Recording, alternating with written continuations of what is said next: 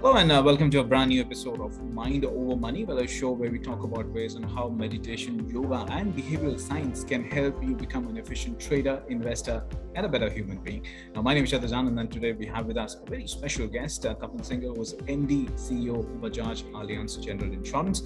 Now, Tapan has a rich experience in the insurance industry of more than 30 years. He has been with Bajaj Allianz General Insurance for over 20 years and is the company's MD and CEO for about 10 years now. Now, customer obsession and passion to do good for people are what drives Tapan and his success in the industry.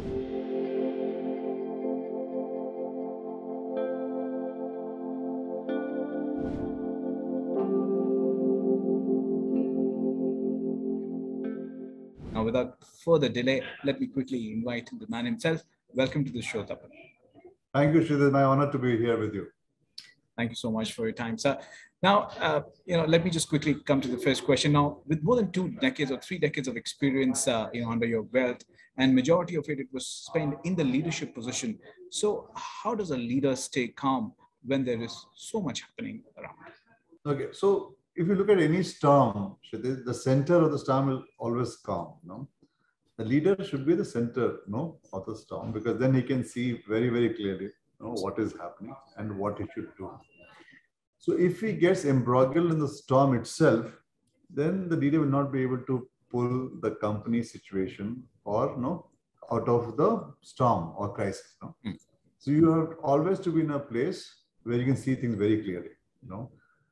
So it's like that. Let's say if you have to pull somebody out of the floods or out of a hurricane, and you also become part of it, then you can't. So you have to just be a bit out of it. So over time, like it is not that it comes naturally. Over time, you handle so many crises that you learn that when you become part of the crisis, it's difficult for you to be able to solve it. So you have to understand how to be calm and how to try and just be a bit away, so you can see very clearly, and then take action and stop, and stepwise, solve it out. I think that is what it is. So there's no option for the leader. He or she has to be in that place of where his mind is very calm to see how he or she can pull this through. Absolutely. And any techniques that you use, any meditation or, yoga that really helps you or aids you in maintaining that calm process, whichever situation that you're in? So there are two things to it. First and foremost is from every incident. It's not that from day zero, we would be like that. You'd make mistakes. You'd be drawn to storm, or you'd be drawn to controversies, or somebody says something, you would get irritated. So it's perfectly fine. It's human. But then after it is over, step back, look at it, and think what could you have done differently. So every day before I go to sleep, I do this. In the day, the things which if I feel did not work out the way I thought it would, I step back and think what could I have done differently. So I don't say it's wrong or right. I just think. So over time, the mind gets trained to see how to do things differently from what you have done. That is one training that you would do to your mind. The second is that meditation does help. It's a very strong, like a lot of us go to gym. When you go to gym, let's say in about 5 months, 6 months time, we get muscles and all. Then we show people that have got muscles and start wearing tight t-shirts and start showing muscles. But when you do the gym for your mind, those muscles are that what only you can feel. You can't like wear tight t-shirts and say, no, I built up my mental health, mental muscle. Yeah. Right. So meditation is like going to the gym for your mind, like you go to the gym for your body. Yes. It's a combination of two. You have to try and see how do you keep on building your mental strength. And third is that even if you fail, in spite of the best of thought intentions, nothing to feel bad about it. It is just again you step back and look at it, and then again be prepared. Because storms keeps on coming. It is not that it happens only once. And the more senior you become, the more storms you see, at a higher frequency. So I think it's always a good learning, and that's how you keep on building it up with it. Right. In fact, rightly put there. And you've also stressed on happiness at work, in life, and wherever you go. So why is happy or being happy so important, especially at this point in time? We've seen one bit of crisis around COVID, and things keep on happening on the jobs front as well. So happiness at work, I really like that concept. Yes. So it actually is, Kshitij, because if you look at it, from the time you turn over 23, 24, you start working. and you work up to 60, 65, you know, which means that your entire youth, the best years of your life, you spend working.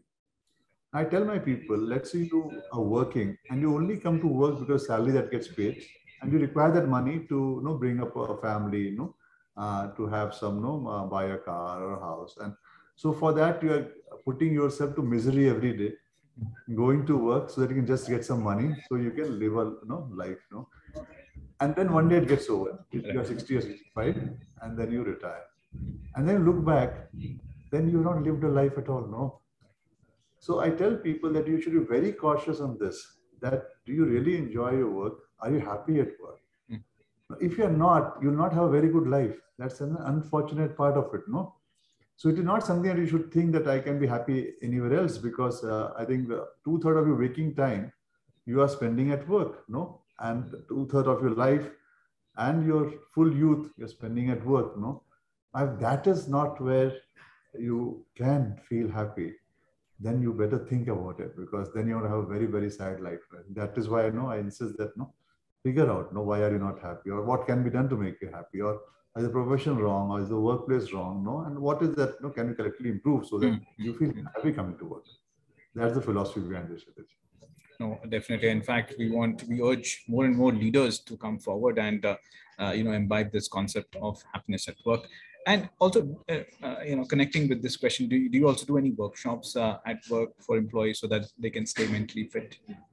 Okay, 2-3 things that I personally do and I encourage people to do is that, let's say when I walk down, normally I love, when I get some time, I walk down my office or whichever office I go to and walk down. And if I don't find somebody, smiling or looking happy, I stop and have a conversation. See, you would figure out, if people are not happy, and then you have a conversation. And then I think over time, as stress develops, they open up to you. Then you figure out, okay, how can we, be of assistance, or how can be of help to people, and how can we, see that they, overcome the crisis they're in, or what is it. So that is the first thing that we should always do. So it's a regular thing, not like you do a workshop once a year and your duty is over. No, it's something that you have to live by, and it's every day, every moment thing. And as more and more leaders do that, I think then the culture of the company becomes in a way that people are taking care of each other. And they stop by, what's the harm? You stop by, ask somebody, kya ho gaya bhai? Aaj muskurane rahe, all well. No? Right. There's no harm. You just stop by and ask. So first and foremost, this is what we insist upon. Second, obviously, we have a strong HR team. We do workshops, we do conversations, we have discussion forums. So those are the normal things that any good organization would be doing.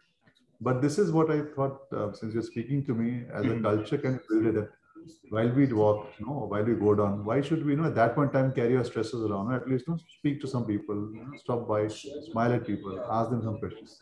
They itself build in a huge culture in which you'll figure out very early if things are going wrong with anybody or with the organization or with the culture of your company. Right. In fact, these small touch points are the signs of being a great leader and a big leader. So yeah, hats off to you. Well, on that note, thank you so much, Mr. Singhel, for your time today. Well, that's all for now, but do stay logged on to etmarkets.com for more on news, business, and economy. Thank you, Shirish. Pleasure.